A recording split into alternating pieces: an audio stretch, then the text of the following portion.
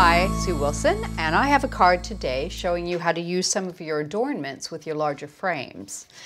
We'll be using one of the new stamps that matches the die. This is the Fretwork frame, and that will match your Hamilton die, which is this one right here. We'll also be using the center of the Wellington from the New Zealand collection.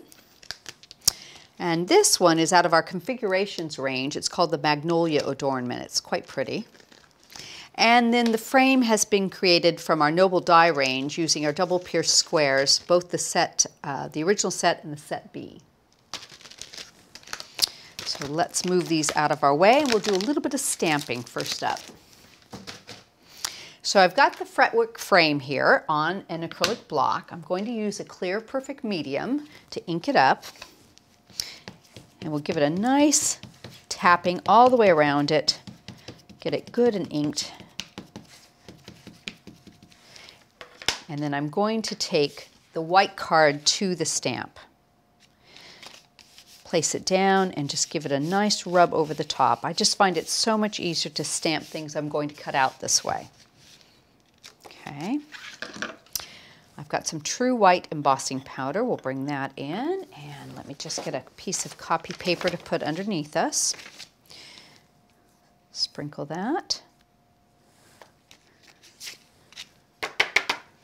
Tap that. I've got a little bit in the center there. You can see we're just going to melt that, so let me pop this back into our container. There we go. And bring in my heat tool.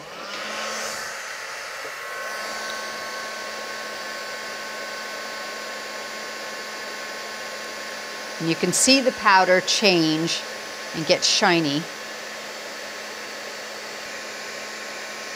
There we go.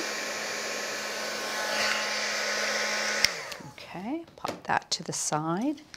Let's move this out of the way.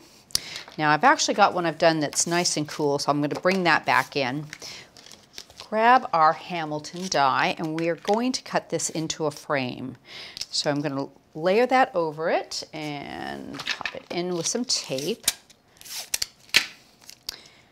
And there's a bit of a an edge that the dies have around the design, which I think gives it a really nice, pretty white edge sometimes. And I want the inside of this one. We're going to cut a frame.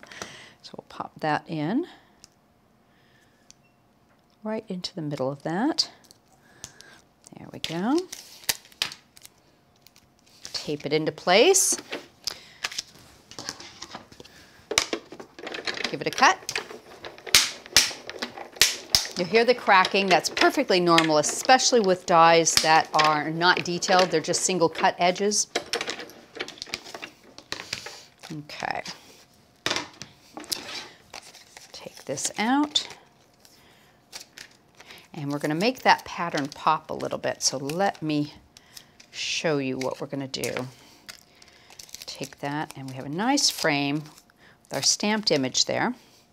Put these back into the area there, and bring in our color clouds. Now this is the Barely There color cloud. It's a really pretty soft color. Okay, and we're going to just ink right over this.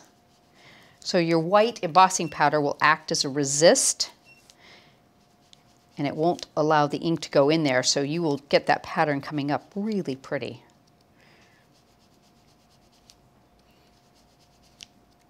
Go.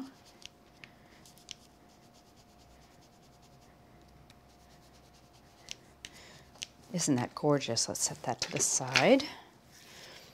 So pretty like that. So what we need to do now is add a little bit of mounting foam to the back of this, just to raise it up for some dimension. Pop that all the way around. And let me get one more here. There we go. Okay, so we'll come back to that in a few minutes. Okay, so that's ready to go. Now, I want to tie in the color on my card with the color cloud too. So what I'm going to do is do a little bit of inking around my matte piece as well. And the color clouds are absolutely brilliant for this. So you can just ink the edge, bring that same exact color in there because I didn't have another piece of card that matched very nicely with it. And this is a lovely technique that you can do to make all of your edges tone in beautifully. And you can see how nice and smooth the application is of that ink. The Smoothies will not give you an edge, and the ink has a beautiful consistency, so it gives you a really lovely smooth finish. So we'll do all 4 sides of this. Okay, there we go. Now I will go ahead and put my mat and layers together, and then we're going to work up from there. So I've already gone ahead and done some piercing. So I'm just going to add a little bit of glue to that. We'll pop that on. Make sure I don't have any ink on there. There we go. Okay. Pop that into place. There we go. Bring in my back layer, and we're going to add that on using a bit of mounting foam.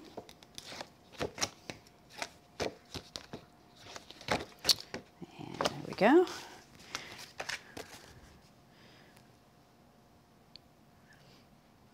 Okay, so now that's nice and sorted.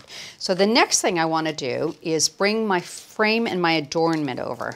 Now what I've done is cut 4 of the Magnolia adornments, and I've got a double frame using the A and the B set of the Noble Pierce double pierce squares here. So I've done 4 of these, cut them out, ready to go, and I'm going to put them on the inside of each of the edges here. So we'll pop one on each edge, and I think if I just lay that up, I can probably pick that up nice and centered. Let's see, there we go. Looks good. We'll do this side. You can center that right across it. There we go, just catching the edge of that.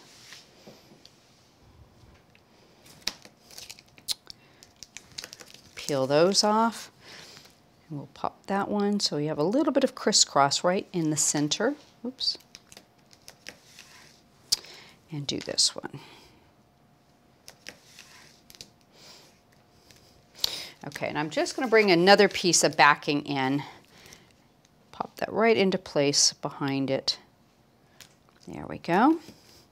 And I didn't do a measurement on this, so I'll tell you what size frame I've done. The outer frame here is 7 1/8 square, and I've done a smaller one here, which is 6 1/8 square, just so you have a measurement for that. Okay, so I'll do a little more glue on the back here. Pop that into my mats and layers, and then we'll do our sentiment. There we go. So I'm going to put the center in that, so don't worry about that popping up at the moment. So I've got this one I've done. A little bit of a sentiment here. Now there's a couple ways you can do this. I want to do some inking, so I think what I'll do is bring back my color cloud, just do a little bit of inking around the edge of this, very, very lightly. Bring in that same really pretty color. Okay. But I want to put a sticky sheet over this. So what I'm going to have to do is to give it a quick blast with the heat tool to make sure it's nice and dry.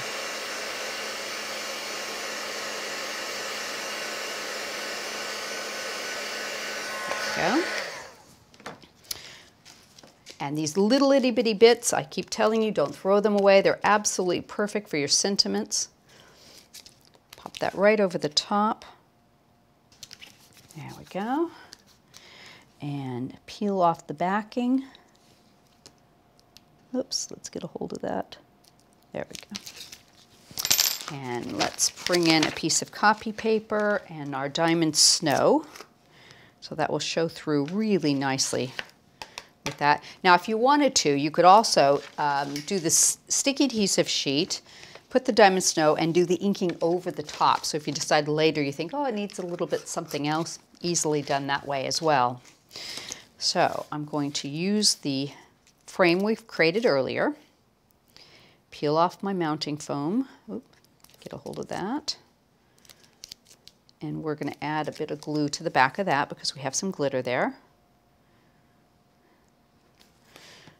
Bring that right over the top. Center that nicely. Give that a second. Come in with my scissors.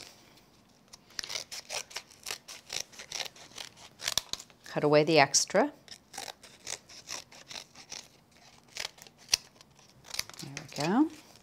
And because I wanted that to have just a little bit extra added dimension to it, I've created a frame using the inside of both the outer cutting edge here on the inside from the Wellington and the inside cutting edge on the Hamilton. And that creates a beautiful little frame like this. A little bit of mounting foam around the edge. There we go. We'll bring our card back over. And I think I'll just add a little bit of glue underneath those. And some on the back of this.